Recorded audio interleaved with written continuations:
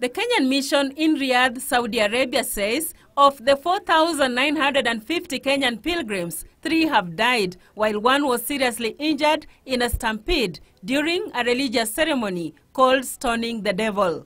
While sending condolences to the bereaved families, Foreign Affairs PS Engineer Karanja Kibicho said the government is still monitoring the situation and will continue updating the public.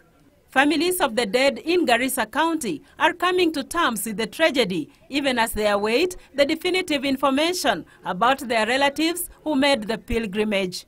Tangu asubuhi saa 11 tulipata habari ya kuwa babangu alikufa huko kwa Hajj, na mpaka sasa hatujapata ripoti kamili.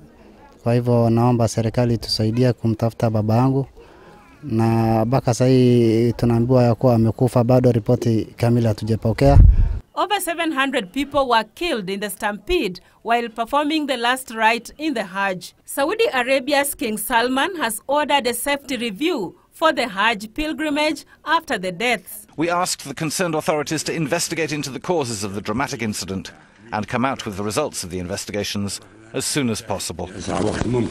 Saudi Arabia's Crown Prince Mohammed bin Nayef, who chairs the Hajj committee, has begun an inquiry into the tragedy.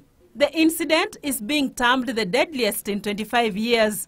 The crash that led to the deaths occurred when 2 massive lines of pilgrims converged on each other from separate directions at an intersection close to the 5-story Jamarat bridge in Mina.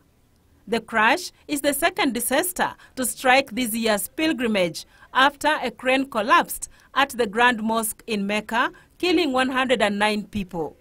The Hajj is an annual Islamic pilgrimage to Mecca and a mandatory religious duty for Muslims that must be carried out at least once in their lifetime by all adults. Judith Akolo, Channel 1 News.